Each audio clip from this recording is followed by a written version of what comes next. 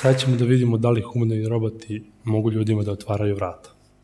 Većina ljudi kada čuje reč robot pomisli na čuvene likove R2D2, C-3PO i Terminator iz hollywoodskih filmova. Neki čak pomisle na industrijske robote koji u proizvodnim halama savršeno zavaruju i farbaju šasije naših automobila koje svakodnevno vozimo.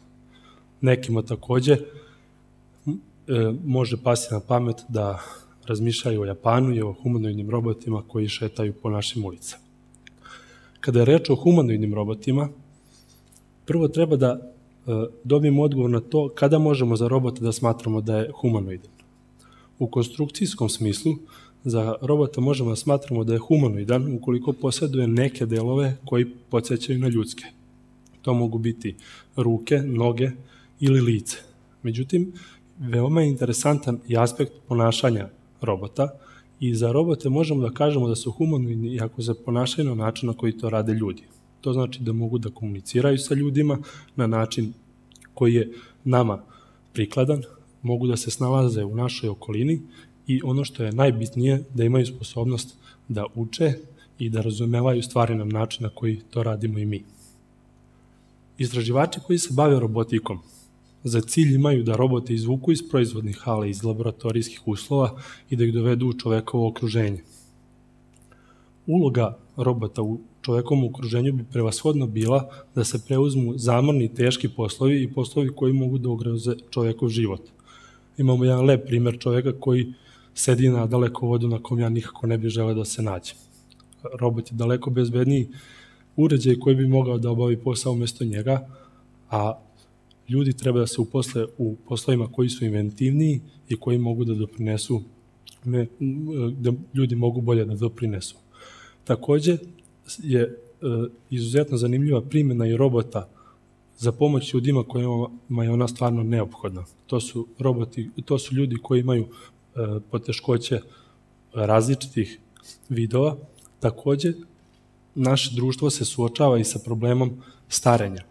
I primjena robota je takođe očigledna i kao društvo starim osobama kojima je neka često potrebna, a njihova deca nisu u mogućnosti da im to pruže. Još uvek nismo došli do nivoa razvoja u kojem ćemo moći da vidimo robote u hodnicima, u bolnici ili u stanovima kod naših baka i deka, ali razvoj robotike je svakodnevni i brz. Ovde možete da vidite 3 realizacije robota koji su kompletni. To su robot Nao firme Aldebaran, robot HRP4 firme Kavada i robot Asimo firme Honda. Ovo su roboti koji su u stanju da hodaju u čovekovom okruženju, ali u nekim ograničenim uslovima. Mogu da se penju po ravnim stepenicama, mogu da obavljaju neke osnovne poslove za pomoć ljudima, mogu da komuniciraju sa ljudima na određenom nivou, da im prepoznaju lica i da razgovaraju sa njima.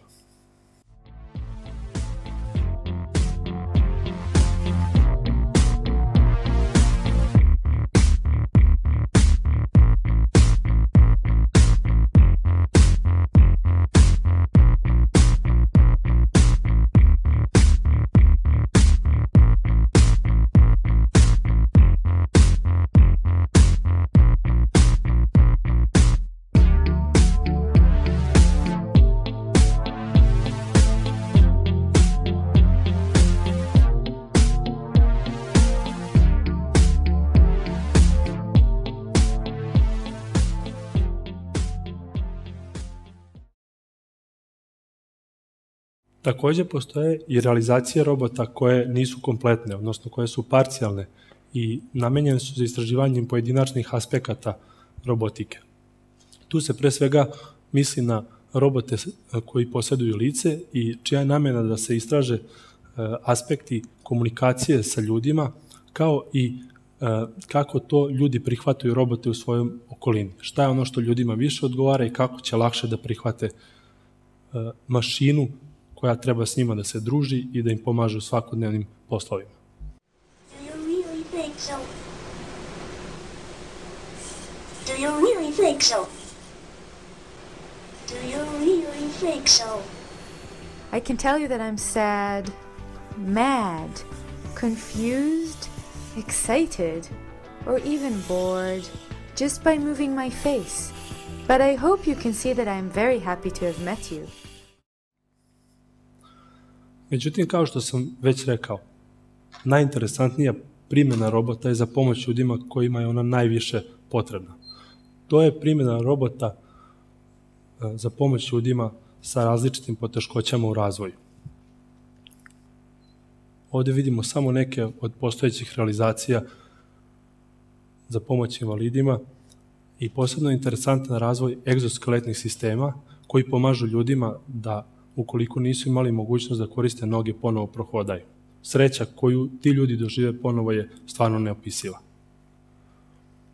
Kao rezultat ovih priča pojavila se želja i kod nas da se razvija humanoidni robot Mirko. Humanoidni robot Mirko je dobio ime na osnovu karakteristika koje opisuju šta on zapravo treba da bude. Dakle, Mirko treba da bude mobilni, antropomorfni robot kognitivnih osobina. Kada smo pre 2 godine razmišljali o tome kakvog robota hoćemo da pravimo i šta taj robot treba da radi, odluka je donešena vrlo lako. Htjeli smo da pravimo robota koji treba da pomogne ljudima i izbor je pao da ciljna grupa budu deca koja imaju poteškoće u razvoju. U razgovoru sa medicinarima koji učestvuju u timu koji razvija ovog robota, smo poželili da postavimo da ciljna grupa budu deca koja su bolela od cerebralne paralize. Na prvim sastancima smo videli filmove sa terapija koja se izvode sa tom decom i sa njih smo saznali da se sa tom decom vežbaju fina motorika, gruba motorika i govor. Tada sam shvatio koliki su problemi te dece i zahvalio sam se Bogu što je moje dete zdravo. Od tog trenutka pa nadalje često tu zahvalnost Bogu iznosim. U timu učestvuje 7 institucija iz Srbije. To su Fakultet tehničkih nauka iz Novog Sada, Medicinski fakultet iz Novog Sada, Akademija umetnosti i Filozofski fakultet takođe iz Novog Sada, kao i 3 institucije iz Beograda. To su Institut Mihajlo Pupin, Elektrotehnički fakultet, Institut tehničkih nauka SANU-a. Mobilni robot Mirko je osmišljen da se nalazi na mobilnoj platformi koja mu omogućava kretanje u prostoru, posjeduje ruke i noge koje služe za pokazivanje finih i grubih motoričkih vežbi, lice za iskazivanje emocija i za neverbalnu komunikaciju sa sagovornicima, stereo viziju i sistem za prepoznavanje sintezu govora, pomoću kojeg robot treba da dobije informacije od okoline koja ga okružuje, kao i da pruži verbalnu komunikaciju sa sagovornicima, kao i kognitivni sistem koji treba da objedini sve ostale podsisteme. U sklopu projekta ima nekoliko timova koji paralelno razvijaju različite delove robota Mirko i sada ćete vidjeti kako teče napredak na svakom od tih podsistema. Ovdje je prikazan predlog konstrukcije ruke i šake robota. Ruka je osmišljena tako da u što većoj meri podsjeća na čovekovu i da omogući kretanja onakva kakva može i čovjek da uradi da bi mogao da pokazuje adekvatne vežbe. Sada možete vidjeti predlog konstrukcije noge i trupa. Noga treba da posluži pri pokazivanju grubih motoričkih vežbi, a lumbalni deo trupa treba da poveća agilnost robota i da doprinese antropomorfnijem izgledu robota. Uloga očiju je da u neverbalnoj komunikaciji doprinese do toga da kada robot ima sagovornika, robot gleda njega u oči jer se time povećava osjećaj korisnika da stvarno razgovara sa nekim i da ga ta druga strana koja je u pitanju robot sluša. Oči imaju mogućnost da pomeraju očnu jabučicu levo, desno i gore, dole. Takođe svaki kapak se nezavisno pokreće, čime može robot da trepće, da se pretvara da spava i tako dalje. Paralelno sa razvojem mehaničkih delova robota razvijaju se i softverski delovi robota, pošto je razvoj mehaničkih delova dosta spor i dugotrajan proces.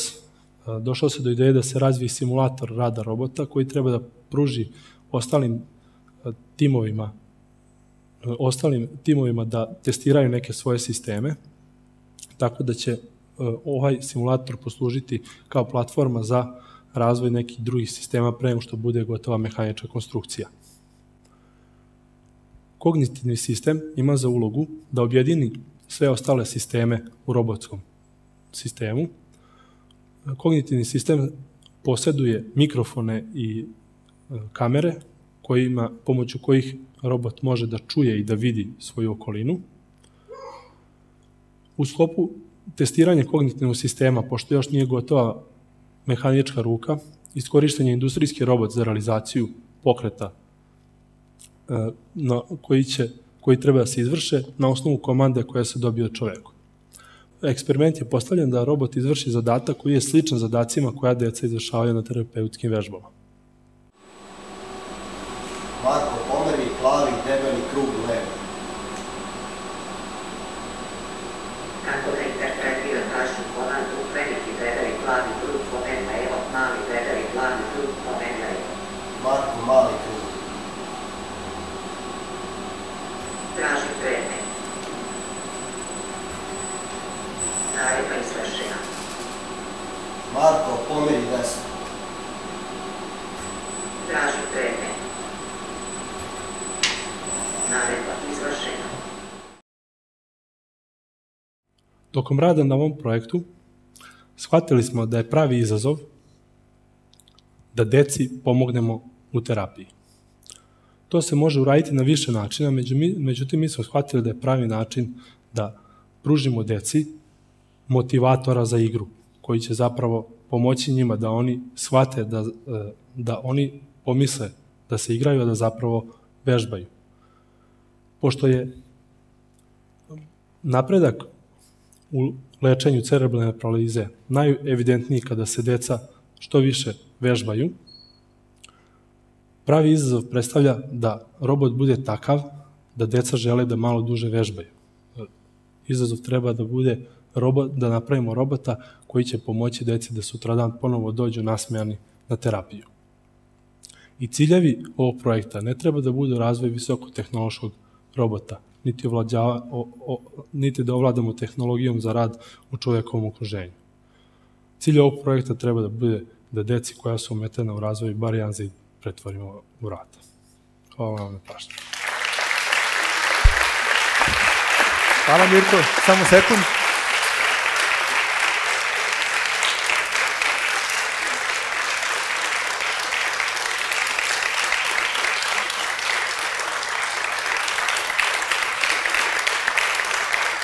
Hvala. Koliko sam razumeo, na robotu Marku vi još uvijek radite. Naravno, projekat je počeo pre 2 godine i pre 1,5 dana i traje još 2,5 godine. Mislite da će u te 2,5 godine da bude završen? Optimalno je da tad bude završen ili će to možda traje duže ili kraće? Imate neka očekivanja? Ovakav projekat, ja mislim da nikad nema kraja i uvek može da se usavršava i usavršava. Ja se nadam da u roku od 2,5 godine ćemo uspeti bar da probamo prvu terapiju sa nekom decom. Da vidimo da li smo uspeli da napravimo nešto što može negde da bude primenjeno i na taj način ćemo otvoriti vrata nekim novim projektima koji bi možda doveli do razvoja ozbiljnijih sistema koji će možda biti kasnije primenjeni i razvijani u serijskim proizvodnjama i sl.